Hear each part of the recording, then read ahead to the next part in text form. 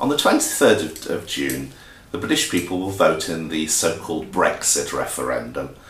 In other words, they will decide whether the United Kingdom should remain part of the European Union or not.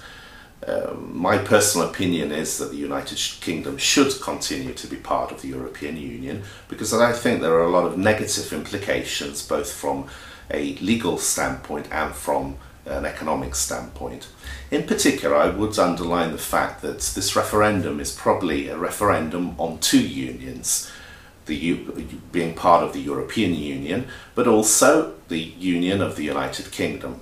In fact, if the majority of the British people vote in favour of Brexit, it's highly likely that the vote in England will have been decisive in taking this decision, while all opinion polls show that in Scotland and Northern Ireland in particular, the majority of the people of those two nations want to stay in the European Union.